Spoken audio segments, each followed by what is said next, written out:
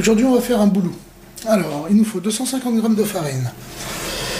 Il nous faut 70 g de sucre, un sachet de levure chimique, un sachet de sucre vanillé, un petit bout de chocolat, une pincée de graines d'anis, 40 g de raisins secs, un zeste d'orange, un œuf entier plus un jaune, un peu d'eau, le jus d'une orange pressée et environ 6 centilitres d'huile d'arachide. Voilà.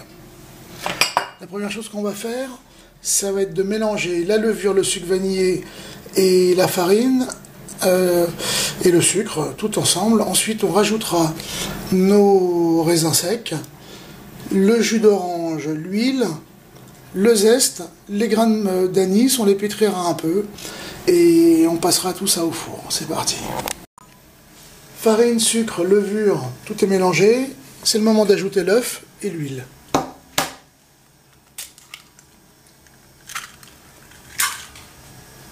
Voici l'œuf.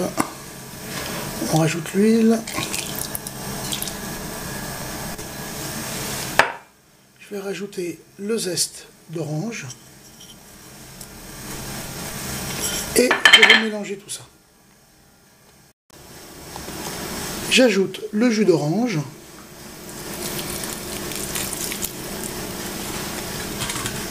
Mes graines d'anis.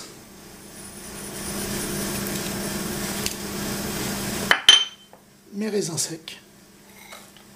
Et je mélange encore. Notre pâton est fait. Donc on va l'écraser un petit peu avec le plat de la main. Voilà.